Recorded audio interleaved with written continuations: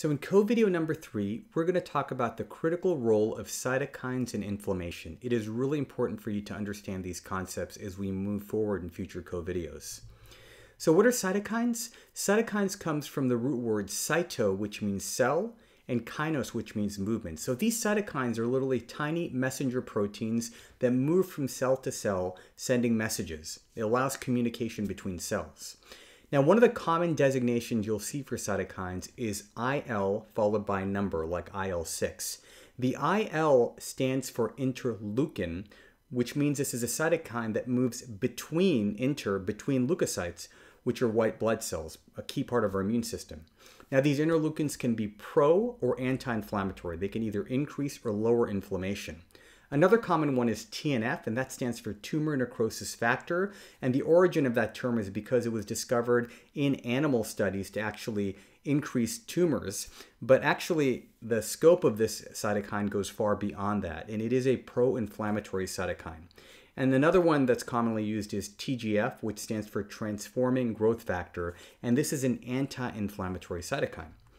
In our body, basically, on a daily basis, as we're exposed to infections, environmental toxins, other situations, emotional stress, our cytokines are actually on a balancing scale. So if it tips in the pro-inflammatory direction, we're going to have more inflammation, like the situation shown in this scale. And if we have more anti-inflammatory action, it's going to tip in the opposite direction. So it really is a teeter-totter balance between pro-inflammatory and anti-inflammatory cytokines.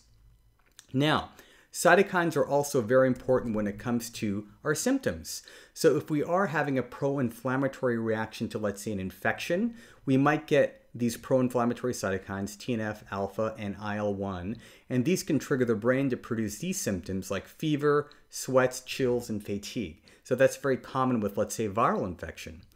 Interleukin-6 right over here actually stimulates the liver to produce what are called acute phase reactants or proteins, and a very common one is C-reactive protein. So we sometimes measure this in your blood. So if you've got elevated levels of the IL-6 cytokine, the C-reactive protein levels will go up as well. And then these cytokines can also have an effect on our bone marrow, and that would be translated as abnormalities on your blood count tests. So elevated white count, platelets, low blood counts, which is also known as anemia. Now, how do we take those cytokines and link it to lifestyle and immunity? So we'll be talking about a lot of studies in upcoming co-videos, and you'll see things like this. The connection between depression, traumatic stress, and elevated interleukin-6. That tells us that our emotional state can actually raise our cytokine levels. Or what about disrupting prolonged sitting, which can lower the pro-inflammatory interleukin-8? So that's a good thing. We're lowering inflammation by interrupting prolonged sitting.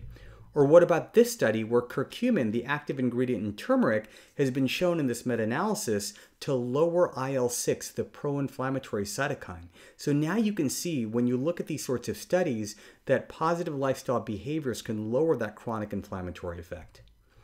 And then coming back to this diagram for my co-video 1, this is really what we're trying to accomplish. We want to minimize the cytokine load to our body, which is represented here. If we're exposed to a virus, that virus is already going to cause a surge in cytokines. But if our lifestyle also, our emotions, diet, our physical activity levels are contributing to even more cytokine release, then that load is going to be too great for us to bear, and that's when we can have chronic health complications. Thanks for watching. For my resources, download my free COVID ebook, subscribe to my YouTube co-video series, and follow me on Instagram.